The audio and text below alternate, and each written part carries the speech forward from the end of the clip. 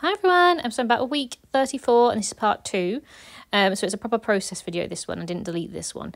And I decided to use the pocket page that had the 4 6x6s because I really didn't have that much going on for the end part of this week or the beginning part of the next week. So it's quite nice to be able to use these up.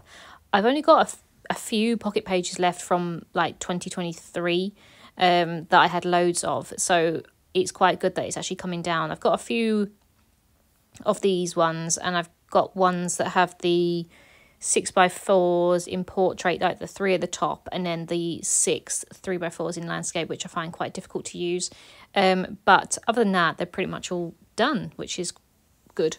It means I can obviously move fully on to my set that I actually bought for 2024, but we're in September now, so it's quite good that I've managed to, have those as a backup. So the first photo that's going to go in the first pocket is actually a screenshot. My manager actually sent me like an e-card, like a thank you card to say thanks, which was really unexpected. And it was just really nice of her. So I thought I'd include that because it's a new thing at work. I think that, we get given like these e-cards and stuff like that. And it goes up on the employee page and stuff. So I just think it was really nice. And as I said, it was very unexpected. So I just thought that was quite nice to have. So I wanted to take a screenshot of that, just with the little message that she wrote as well. My photo printer did actually cut it off a little bit, but you can get the gist of it. So I'm not too fussed. I was going to reprint it, and I thought, nah, it's a waste of paper. As I said, you get the gist of what she's writing, so it's not really a problem. And I get to use some of my 2x2s on this layout because of the way that the pockets are. They're quite difficult to use other size, because obviously a 6x4 photo pretty much takes up the entire page. You don't really need to find another big cut part to go beside it, so I can use up some of my 2x2s. So this collection is actually Our Story Matters, which I don't think I got right in the previous video, but it is an Echo Park one and I have used it before, so it's a really, really lovely collection.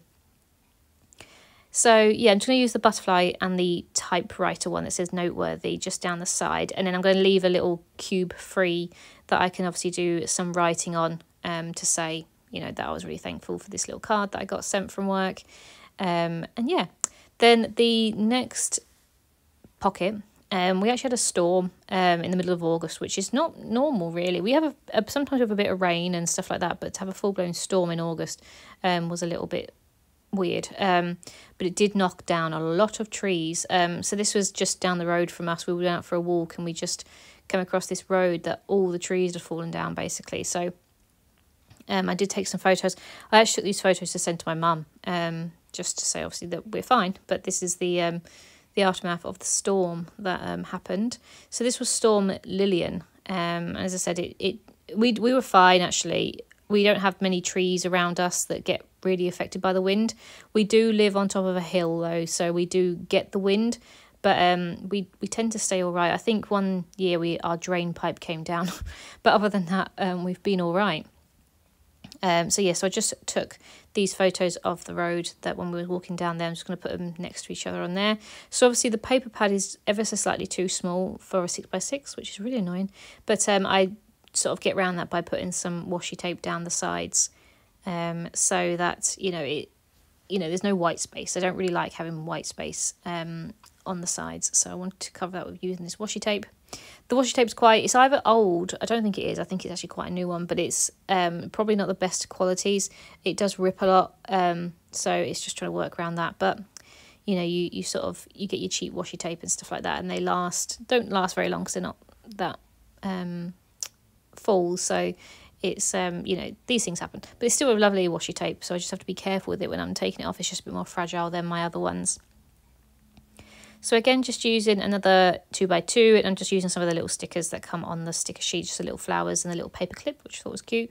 And then I've just gone off to go get my metallic markers because I'm actually going to write at the top in handwriting, Storm Lillian, because I very rarely do handwriting on I do obviously do my journaling in my handwriting, but I don't do titles or anything like that. I tend to either stamp it or just not do it. So I thought I'd actually use these markers. I actually got given these markers by my friends, which they're really lovely. They've got like a fine tip and a thick tip at the other end.